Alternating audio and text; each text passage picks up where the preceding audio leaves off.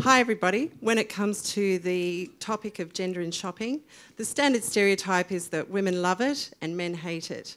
Increasingly, there are men who have massive sneaker collections and huge amounts of iPad applications.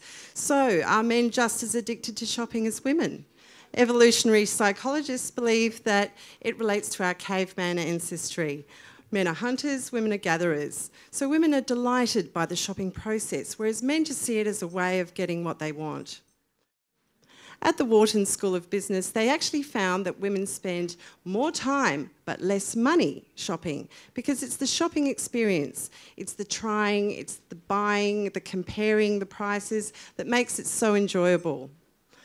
Interestingly, Westpac did a survey recently and found that 47% of women think their blokes squander money and 19% of them don't even trust their guys with the shared finances. So really, are women the savvy savers and are men the ones that think that money grows on trees?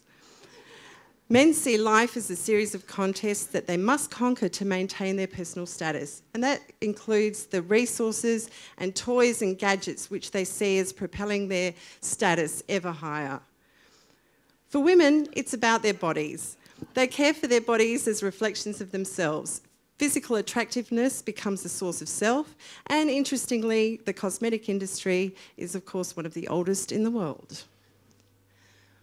40% of women spend the majority of their money on clothes, as opposed to only 12% of men.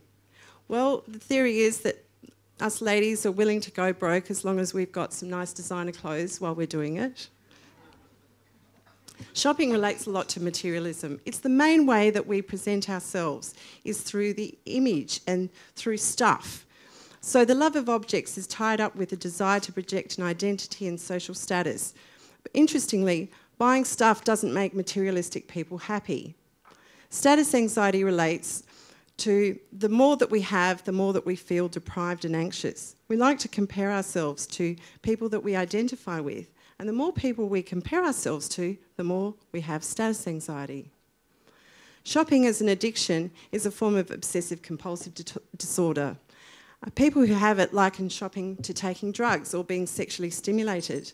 Around 6 million Americans are considered to be compulsive shoppers.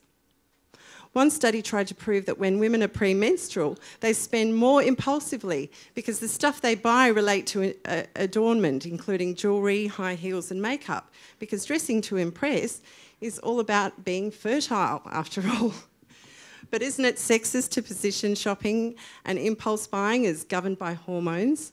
Men are characterised as collectors, whereas women are shopaholics, when in reality 5.5% of men and 6% of women have shopping addictions.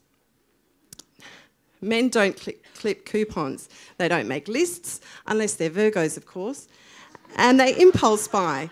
They spend more on eating out, sports tickets, electronics, drinking, dating and cars. 88% of impulse buys are made because items are on sale. Well, there's no surprise there. But jewellery and sports equipment are both the most prolific things bought on impulse. And it's brick and mortar stores that actually influence people to buy impulsively. Gruen effect, anyone? So men spend more online, 2.5 times more men shop online than women. And that's because women tend to use the internet to save time. And it's all about convenience for women, but it's also about relationships. They like sites where they can browse, chat, ask questions, and really build a sense of community. Men base their shopping experience on convenience.